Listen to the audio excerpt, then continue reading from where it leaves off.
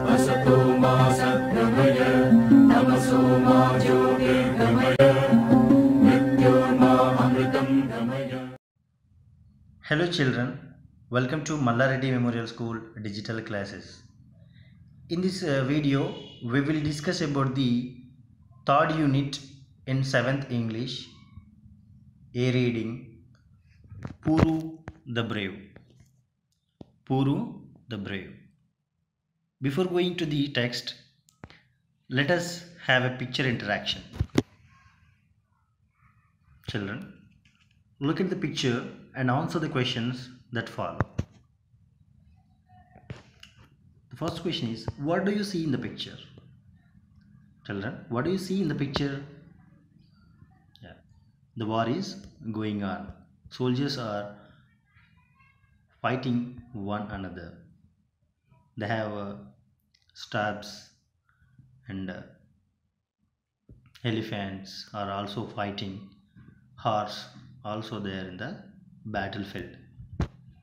The second question is, what do you think may be the causes of wars in the world? Means what is the reason for wars in the world is the meaning of the question. So children, you think what are the causes of wars in the world, and let me know in the class. Next, oral discourse. Talk on impact of wars on human life. So what is the impact of wars on human life? So we had two wars earlier, that is World War I and World War II, and there was a great impact of those wars on human being. So a lot of people had died in that war, and there was a huge loss in that war. So in that way you collect information and write the impact of wars on human life and speak about it in the class. Coming to the text. Before going to the text, Puru the Brave, children, I want you to give some information about this text. This text or the story is all about the Battle of Jhelum. The Battle of Jhelum is also called the Battle of Hydaspes. And this Battle of Jhelum was happened in 326 BC. BC means before Christ. And this battle of Jhelum was between Alexander the Great, the king of Macedonia, and the king of Puru. He is the king of the Paurava kingdom. This battle was taken place on the bank of Jhelum river in the Punjab region. Jhelum river is the tributaries of Ganga river. So in this battlefield, Alexander got victory and Puru was surrendered. The full name of the Puru is Purushottam. Coming to the story, here he has given some characters in the story. So let us discuss about them. I have told you that Alexander, the first character, is the king of Macedonia who conquered Greece and Persia and etc. Puru is the king of northern India. His kingdom was Paurava kingdom. And 4 Greek generals and 6 soldiers. So these are all the characters involved in this text and in the story. So let us coming to the text. The camp of Alexander on the banks of the Jhelum. So it is a camp. After completion of the war, they arranged a camp, and there is a discussion in that camp. And the discussion is like this. Alexander is sitting on a high chair, and his 4 generals are sitting on low chairs. 2 Greek soldiers are standing at door. Alexander is having talk with his generals. So usually king sit on high chairs and generals sit on low chairs. So four generals sit on low chairs and a king sit on high chair. Two Greek soldiers are standing at the gate or at the door.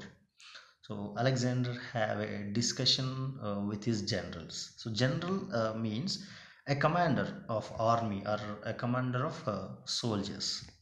Okay, so the text begins like this.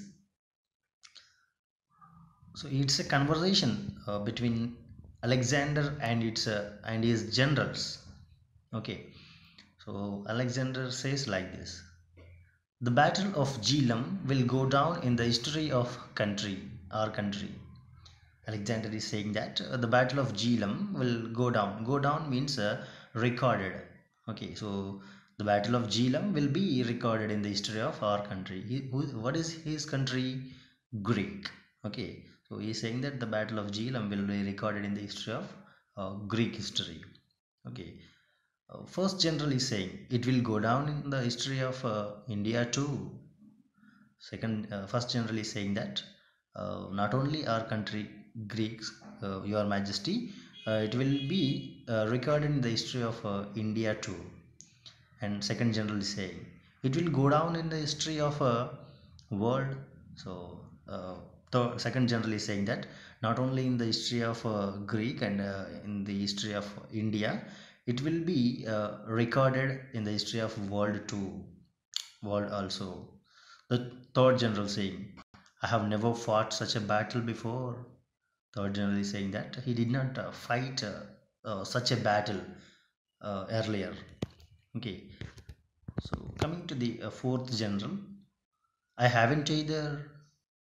Until the last moment, I could not believe that we would be able to defeat the army of Puru. So fourth general is saying, yes, I too did not uh, think so, and I could not believe that we will win on the and we will defeat the army of Puru uh, until the last moment, because until the last moment the war is in the hands of Puru and his soldiers, but in the last moment Puru soldiers left the battlefield and Puru alone fought with the soldiers of uh, Alexander. Then he was caught and surrendered, and he was lost in the battle. Alexander, yes, it has been a great battle, perhaps the greatest of my life. I must say, every Indian soldier fought like a tiger. Yes, Alexander saying, yes, it's a great battle. Maybe it is a greatest battle in my life. It means in the life of Alexander, and he is saying that I must say, every Indian soldier fought like a tiger. Alexander is saying that every Indian soldier. So he is appreciating the soldiers of India and appreciating the soldiers of Puru. Okay, and that they fought like a tiger. First general, they fought like devils, Your Majesty. Yes, he is saying that yes, they fought like devils. Okay, yes, Your Majesty. Your Majesty means it's a honor of king. So when we speak something to the king, we should add this word before and end of our words. Alexander, the Indians are good soldiers. They know how to fight. They fight better than our men. Yes, Alexander is saying Indians are good soldiers. Indian soldiers are good. They know how to fight. They fight better than our men. Yeah, he's appreciating, and he's saying that Indian soldiers are fought in the battle better than Alexander's soldiers. Okay, second general, but their generals aren't so good as ours. Second general is saying that Puru's generals are not as good as Alexander generals. Okay, second general is saying that Puru means Purushottam's the king's generals are not as good as the generals of Alexander. Alexander, if you mean that, aren't so brave as the Greek generals? I don't agree with you. Yeah, Alexander is not agree with uh, the opinion of the second general that Indian generals are not as good as a Greek or Alexander generals. Second general, but they aren't very skillful, Your Highness. They are not skillful, they are not skilled, and they did not show their skills in the battle, Your Highness. He is saying to the King Alexander.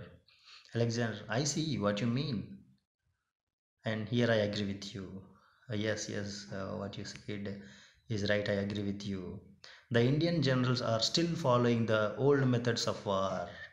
Yes, the Indian generals are following the old methods. So there are some methods in the war which we have to use at a right time to win in the victory. But the Indian generals which they follow, the method which they follow is not uh, modern method. Okay, they used old methods. Okay, their plans are faulty and they depend too much upon their elephants, but as fighters they were wonderful. I have the highest respect for them. Yeah, their battle plan, and it means we should have a plan in the battle.